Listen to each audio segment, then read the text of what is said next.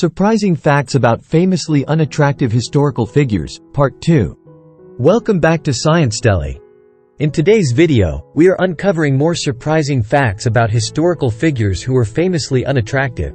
How did their looks impact their lives? Stick around to find out. If you are new here, do not forget to subscribe and hit the notification bell for more captivating stories from history and science. And if you enjoyed this video, give it a thumbs up and share your thoughts in the comments below. Let us start with Queen Elizabeth I of England. Known as the Virgin Queen, Elizabeth was not celebrated for her looks. She had smallpox scars and often wore heavy makeup to cover them. Despite this, she ruled England for 45 years, establishing it as a major European power. How do you think her appearance affected her reign? Share your thoughts in the comments. Next, we have Genghis Khan, the founder of the Mongol Empire. Historical descriptions suggest he had a broad face, flat nose, and prominent cheekbones.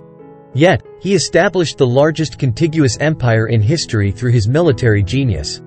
What do you think about Genghis Khan's legacy? Let us know below.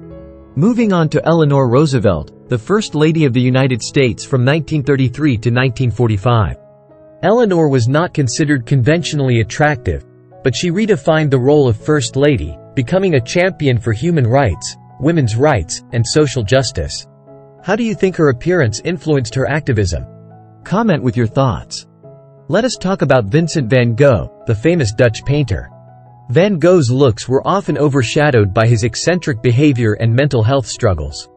Despite this, his unique style and emotional depth in painting left a lasting impact on the art world.